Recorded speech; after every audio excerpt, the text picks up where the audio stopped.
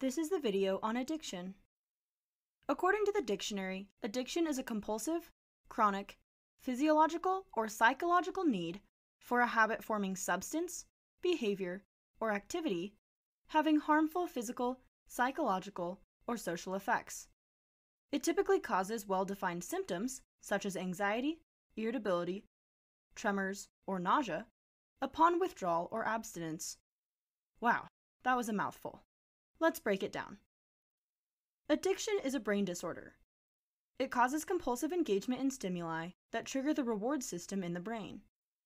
This is done despite the consequences of the behavior, so the brain's reward system goes awry, allowing the person to make bad choices. This includes making choices about the food you eat or the amount of food you eat, to use drugs or alcohol or tobacco, to gamble, or to engage in sexual activities or even participating in risky behavior. We've all heard of the adrenaline junkie. Being an addict is costly to the population as a whole. The total economic cost of addiction in the U.S. is greater than that of diabetes and cancer combined. This includes medical treatment, hospitalization, emergency treatment, auto accidents, long-term complications from the addiction, and incarceration of addicted individuals. Drug addiction can lead to dependence. When a person is dependent on a drug or alcohol, stopping the use of the drug will place the person into withdrawal, a state that is very unpleasant and possibly fatal.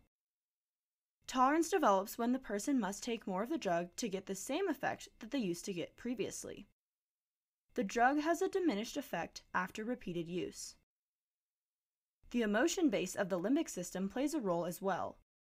The limbic system's emotional processing can signal the presence of a reward or punishment and activate the programs aimed at procuring rewards and avoiding punishment. Many of the habit-forming drugs work on the limbic system by altering the neuromodulatory effects of dopamine on the processing of reinforcement signals leading to addictive behavior. Not to be overly complicated, but the amygdala plays a big role in addiction.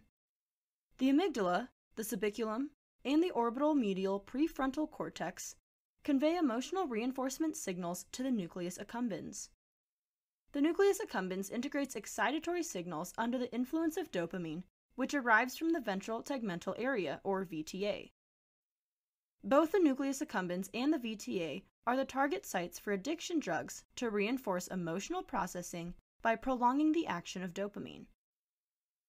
Under normal circumstances, the dopamine neurons are phasically active. But with the addition of input from the amygdala and orbital medial prefrontal cortex, the neurons become more responsive. The activation of this complex of limbic connections is believed to cause the rewarding effects of normal activities.